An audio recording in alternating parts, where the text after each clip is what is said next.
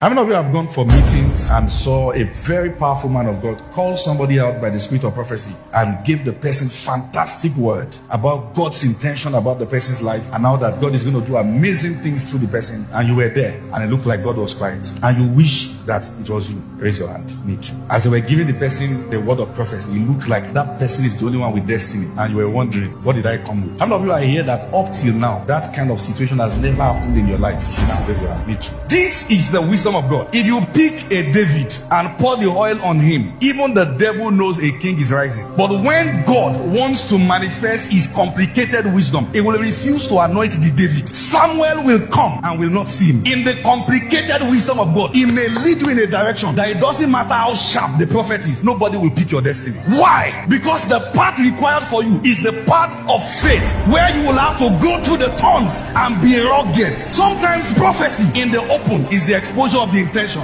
When he wants to reveal what is complicated, he hides it. When he hides it, the person may look miserable on earth, but it's wonder in heaven. Everybody will look at this person and say, why is your life like this? Though obedient, faithful, submitted to the plan of God, everything others can boast of, he will not have. This man is only a wonder in one realm. The Bible says, as the heaven is higher than the earth, so is my ways higher than. Meaning that when you look at a man that God is hidden in his wisdom, you cannot conclude based on the way he's dressed. As a matter of fact, in the pattern of God